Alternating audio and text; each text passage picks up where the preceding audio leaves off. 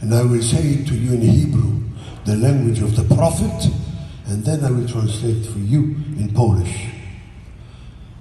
And he quoted Ezekiel 37.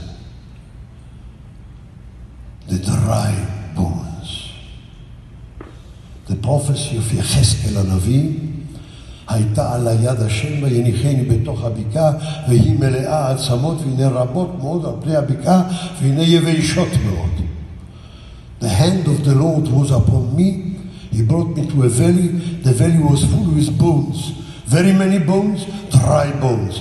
And then the Lord asked me, Ben Adam, Mensch, התחיינה העצמות האלה? Do they have a chance to live, these dry bones?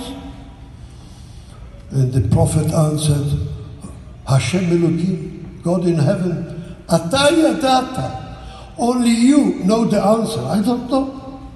Then a wind blew, and the wind brought all the bones one to the other, and they became corpses, legs, arms, heads, corpses, but with no spirit of life, dead corpses.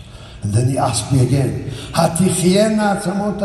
now answer to me, do they have a chance to live?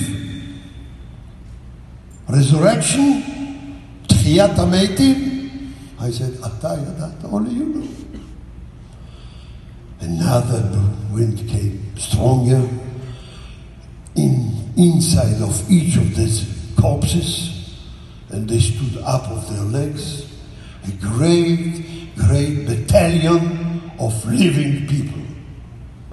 And then the Almighty said to the prophet, these dry bones are the symbol for the Jewish nation. I know what they say. Yavshu atzmoteinu. Our bones are dry. Avda tikvateinu. We lost hope. Nigzarnu lanu. We are cut off, disconnected from life. So I tell you, you have a mistake. Hine ani poteach et kivrotechem. I will open your graves. V'hotzeti etchem mitoch kivrotechem ami. I will take you up of your graves, O my people. V'heveiti etchem el admat Yisrael. And I will bring you to the land of Israel. Aaron finished his talk and said,